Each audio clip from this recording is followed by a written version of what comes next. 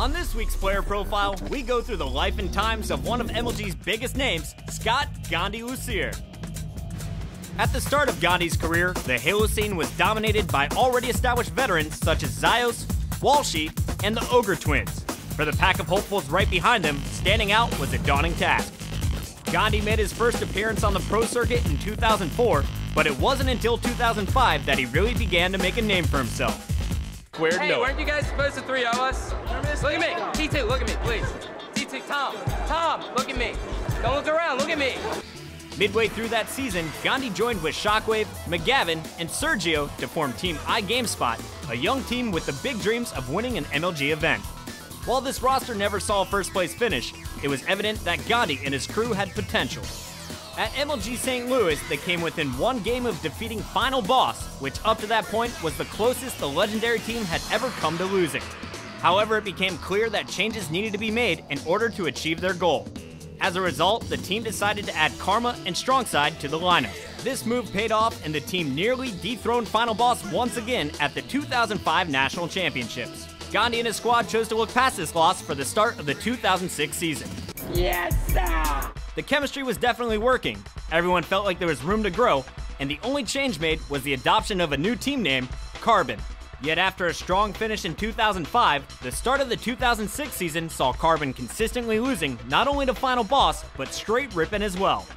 That's sniped! Oh, no. And Straight Rippin' won the series 3-1. Gandhi, look at me! Gandhi, you suck!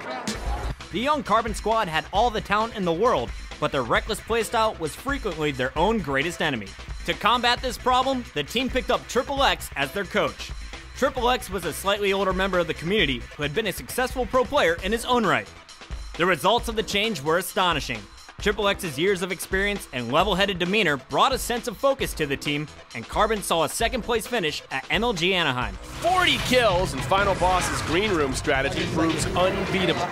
While Gandhi, Karma, and Shockwave were reined in by their new coach, Carbon's fourth member, Strongside, was not experiencing the same growth the rest of the team was enjoying. At MLG Chicago, a reckless mistake on his part would cost Carbon the tournament, and it was clear more changes needed to be made. Carbon took over the middle of the map, and it looked like another miraculous comeback. But Strongside, out of ammo, got caught with a pistol, and Ramby finished him off. The mistake cost Carbon as they were upset by the 6th-ranked Stormventures in one of the most exciting matches of the year. We felt as a team that we needed to strap Strongside because he wasn't performing up to par. For the next tournament, the team picked up Ghost Ayami, another young player with big hopes, lots of talent, and the skill set needed by Carbon.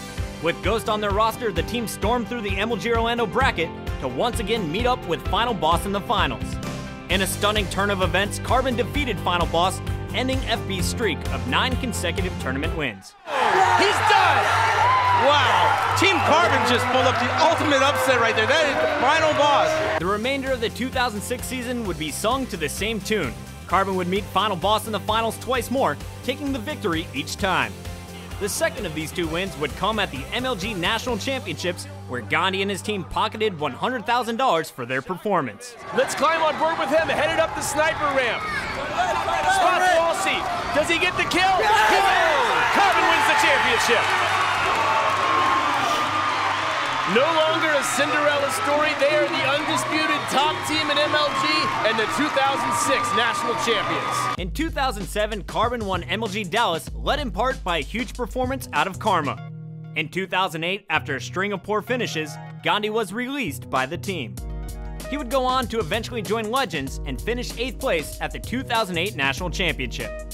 For 2009, Gandhi made the transition to commentating, where he has remained ever since. His expansive career would go on to include hosting shows with the likes of Farouk Tahid, Julie Alexandria, and yours truly, Chris Puckett. For the 2011 season, Gandhi would be joined in the commentary booth by his old teammate Shockwave, where the two would bring back their old Carbon antics to the Halo stream.